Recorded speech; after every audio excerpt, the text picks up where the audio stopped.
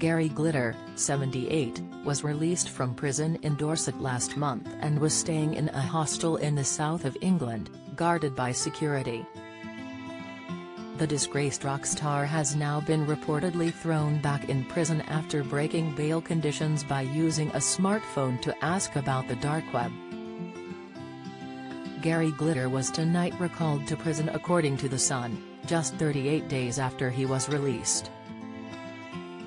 According to the aforementioned publication, he was snapped on camera at a bail hostel asking how to avoid detection when web browsing on a smartphone.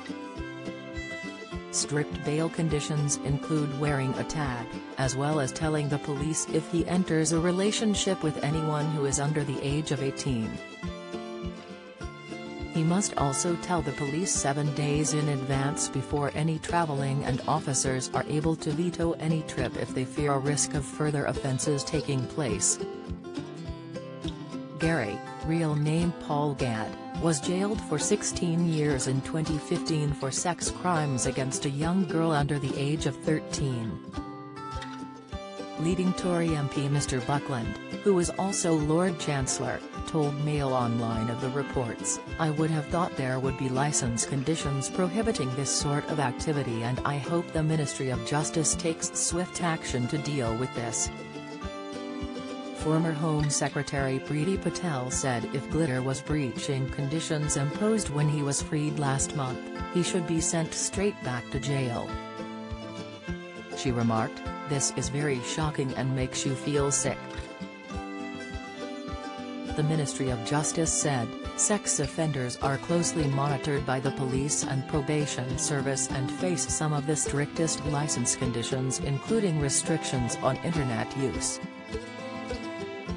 If an offender breaches these conditions, they can be recalled to prison. The footage obtained by The Sun on Sunday, reportedly from a fellow inmate, shows the former rocker looking gaunt and with a hearing aid.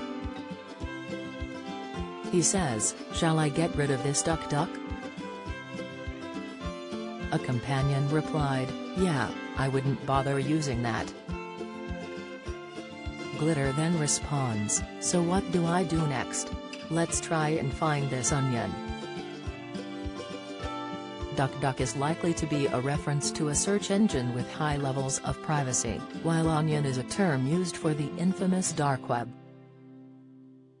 The Sun understands Deputy Prime Minister Dominic Raab, also the Justice Secretary, has demanded a full report from officials on the scandal.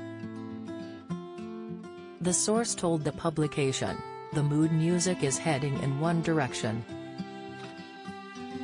The Deputy PM has now taken a personal interest, as you would expect. The pictures and comments in themselves are enough to have raised serious concerns. In 1997, Gary was found with a cache of 4,000 sickening pictures on his laptop. He was released on license after being convicted in 2015 of historical sexual abuse of girls under 13 in the 1970s and 1980s.